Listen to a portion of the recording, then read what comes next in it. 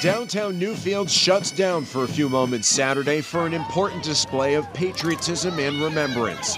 The town's Memorial Day parade, a march down Main Street as dozens line the road to enjoy an annual tradition. We've got our red, white, and blue on, our Red Sox, Memorial Day. Doesn't get any better. Governor Chris Sununu riding alongside Newfields Fire Department in a procession people look forward to every year. Everybody participates, a lot of people in town that donate their time. After the parade, a picnic celebration as the town pays tribute to those who have made the ultimate sacrifice and commemorates the true meaning of Memorial Day weekend. Memorial Day is kind of special to me. In World War II, my mother was a first lieutenant in the Army Nurse Corps.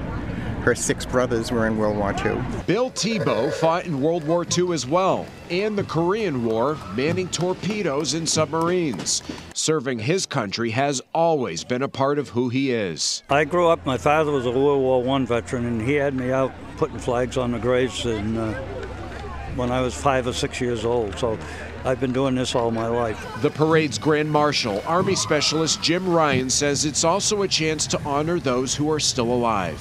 They should be given special care, our veterans, because they put their life on the line to give us the freedoms that we enjoy every single day.